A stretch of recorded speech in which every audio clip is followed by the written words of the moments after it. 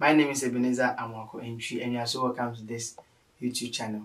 On this YouTube channel, you are going to get videos that will set you up in your walk with God and also with your prayer life. On this channel, you upload videos consistently to make sure that believers are guided to pray and pray and pray. If you are new to this YouTube channel, make sure that you subscribe to the YouTube channel so that when we upload new videos, you can have access to them. And also, if you don't understand anything, kindly send us a message and we will get back to you. Also, make sure that this video you are about to watch, you like the video, try and comment on it, and when you are blessed by the video, make sure that you share it to someone. Thank you. Then God said, I have already made them in my image and in my likeness. Something must be done so that I can bring them back to speaking like me. So what must be done? The word that is with me from the beginning must come forth as flesh and blood and dwell among men and pay the penalty of all the wrong speakings of men and all the imaginations of men and all the evils of men. Then men can be renewed in spirit again so that they can speak like me according to my word. And then the word became flesh and died and resurrected. Then in John chapter 20 verse number 22, and he said, and when he has said this, he breathed on Genesis chapter 2. He breathed and man became. He resurrected. A new creation is coming in my likeness and in my image again. And there also he breathed and said to them, receive the Holy Ghost.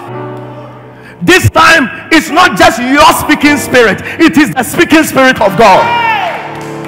And they received the Holy Ghost. And he said, tarry here because the mandate is about to hit you. And after 40 days, they were in the upper room in one accord, in one place. And the Bible said that there came a rushing mighty wind. The breath is coming. There came a rushing mighty wind. It fell on them as cloven tongues of fire. And the Bible said they received utterance. How come?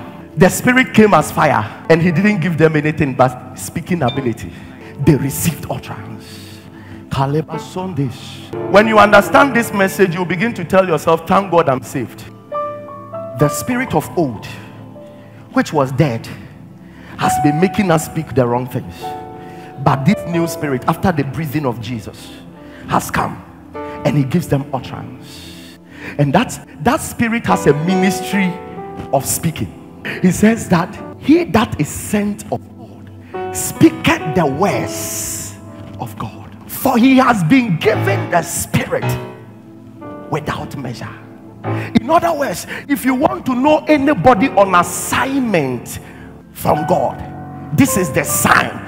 Anyone that is sent of God speaketh not their own words, they speak the word of God, because they have been given the spirit. So the assignment of the Holy Spirit is to supply you with words, moment by moment, words that are from God. This scripture John the Baptist used to expose everyone that says he is called by God.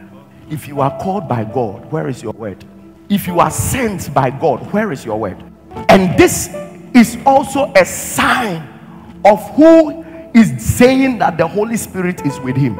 The proof of the Holy Spirit in a person's life is the person's ability to speak words that are from God. It's the person's ability to wake up in the morning and to know the words to say. And those words are in line with the word God wants to declare for the day.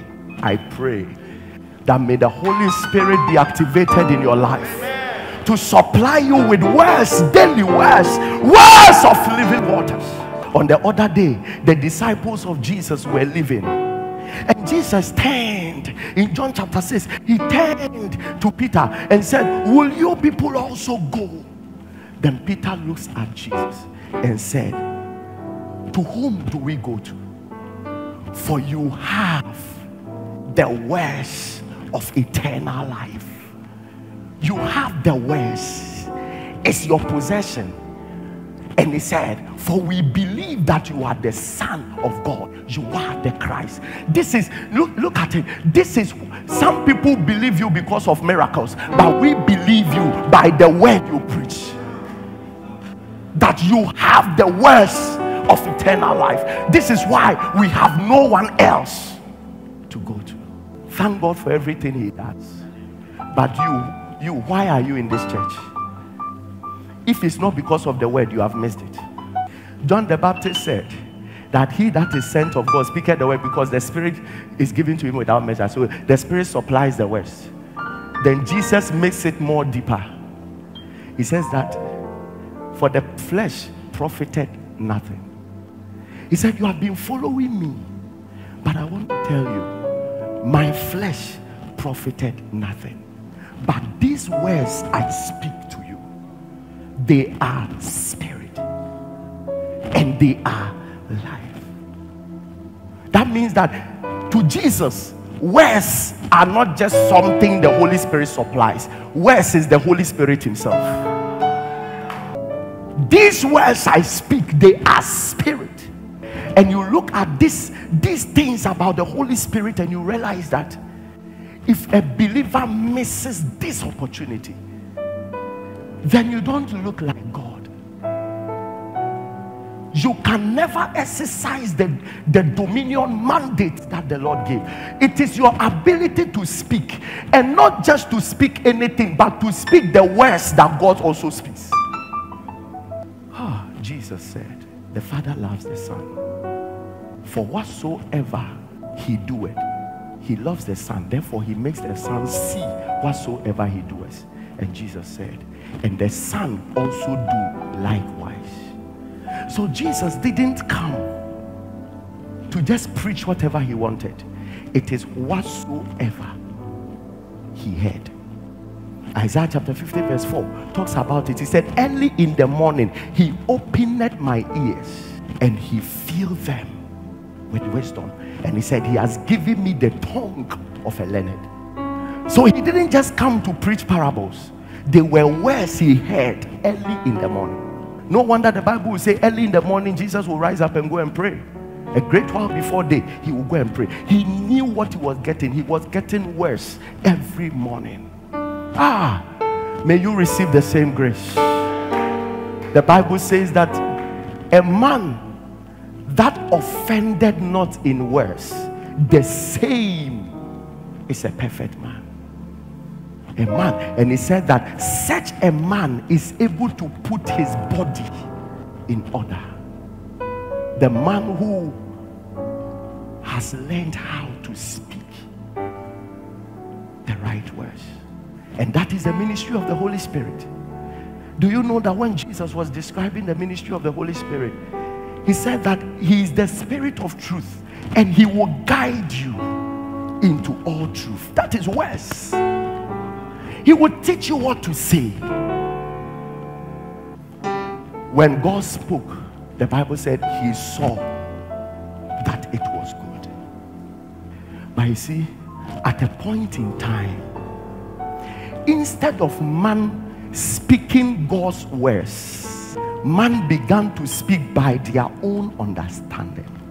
After man ate the fruit, man began to operate by his own understanding, because the spirit inside the man has been corrupted. So men began to speak unto death. Men began to speak unto destruction. Men began to speak unto condemnation. Men began to speak unto strifes. Then the word of God that man has missed, I made you a speaking spirit so that you will share with me in speaking forth the word that has been with me from the beginning. But when the wisdom of men were corrupted, do you know why Adam named everything? And the Bible said that that was the name thereof. That means that Adam could tap into the manifold wisdom of God to know, because there is no way God will make a creation and not know the name. So as Adam was naming them, he was not speaking differently from what God is thinking. But when his spirit was corrupted, this time in Genesis chapter 6, the Bible says, and the imaginations of men were evil. And we all know that as a man thinketh, so is he. So man began to speak for the evil imaginations. Then God said, I have already made them in my image and in my likeness. Something must be done so that I can bring them back to speaking like me. So what must be done? The word that is with me from the beginning must come forth as flesh and blood and dwell among men and pay the penalty of all the wrong speakings of men and all the imaginations of men and all the evils of men. Then men can be renewed in spirit again, so that they can speak like me, according to my word. And then the word became flesh and died and resurrected. Then in John chapter 20 verse number 22, and he said, and when he has said this, he breathed on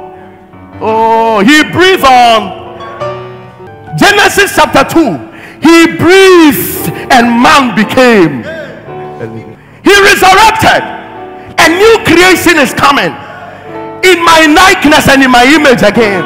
And there also he breathed and said to them, receive the Holy Ghost.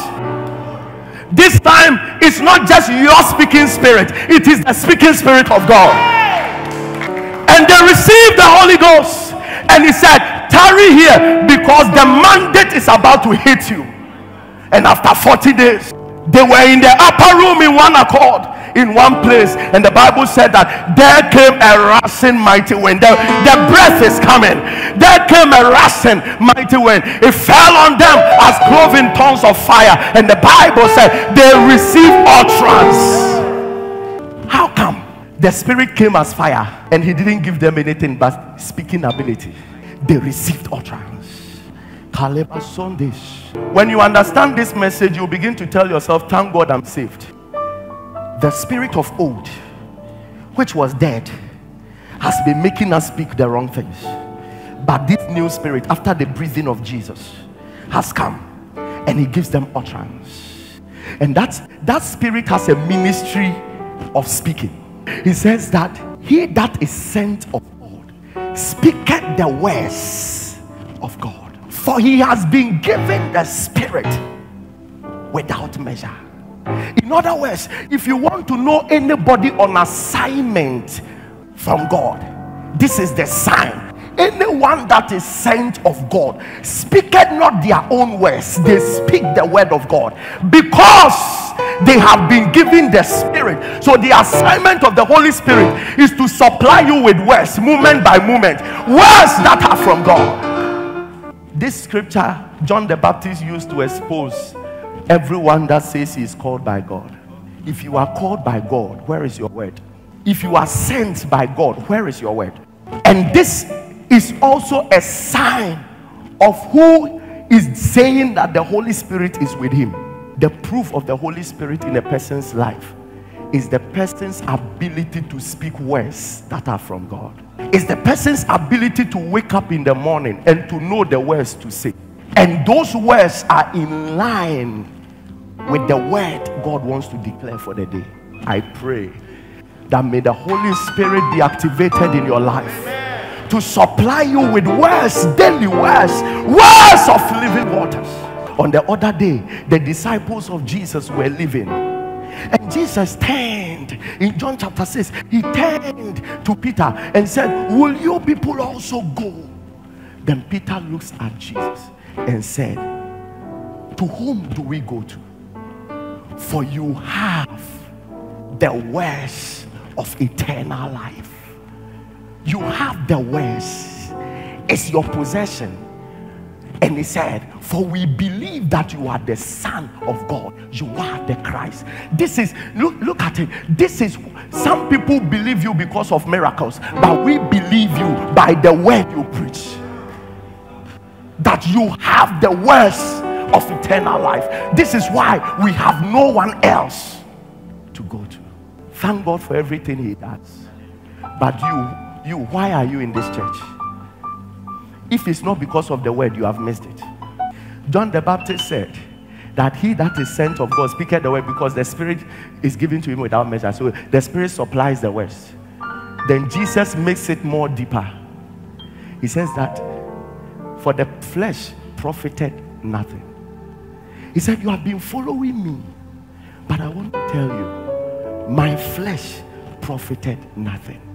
But these words I speak to you, they are spirit and they are life.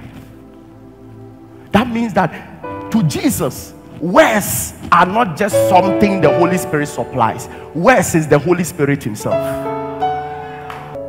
These words I speak, they are spirit. And you look at these things about the Holy Spirit and you realize that if a believer misses this opportunity, then you don't look like God. You can never exercise the dominion mandate that the Lord gave. It is your ability to speak, and not just to speak anything, but to speak the words that God also speaks. Jesus said, the Father loves the Son. For whatsoever he doeth, he loves the Son. Therefore he makes the Son see whatsoever he doeth. And Jesus said, and the Son also do likewise. So Jesus didn't come to just preach whatever he wanted. It is whatsoever he heard. Isaiah chapter 50 verse 4 talks about it. He said, early in the morning he opened my ears and he filled them with wisdom. And he said, he has given me the tongue of a learned. So he didn't just come to preach parables. They were words he heard early in the morning. No wonder the Bible will say early in the morning Jesus will rise up and go and pray. A great while before day he will go and pray. He knew what he was getting. He was getting words every morning. May you receive the same grace. The Bible says that a man that offended not in words, the same is a perfect man. A man, and he said that such a man is able to put his body in order. The man who has learned how to speak the right words. And that is the ministry of the Holy Spirit. Do you know that when Jesus was describing the ministry of the Holy Spirit, he said that he is the Spirit of truth and he will guide you into all truth. That is words. He will teach you what to say. You are as powerful as the things you say. The only time silence is powerful is when you don't have the right words to say. If you don't have the right words to say, keep silent. But if you have the right words to say, don't keep silent, because that is your dominion mandate. The only time the angel muted Zachariah and made him dumb was when Zachariah attempted to speak things that a priest shouldn't say. My wife is old, I'm also old, how can this be? And the angel said, I stand before the presence of God. If Mary will say this and go scot-free, not you. If unbelievers will speak anyhow, it is unforgivable for believers to also speak anyhow. You must understand the power of words. I hope you enjoyed this video, and I believe that you were blessed. If you were blessed by this video, make sure that you click on the share button and share it to a friend. And also make sure that you like the video so that YouTube can recommend this video to other people so that they can also be blessed by the message. If you have any question, please make sure that you contact us and we'll get back to you. And also, if you are watching this video and you don't know Jesus Christ as your Lord and personal Savior, I want you to make that decision. Just contact us in the description, call us and let us lead you to receive Jesus Christ as your Lord and personal Savior. And lastly, make sure that you subscribe to the channel and turn on that notification bell icon. Turn it on so that when new videos are uploaded, you can be notified. Thank you so much, and see you in our next video and prayer section. Bye.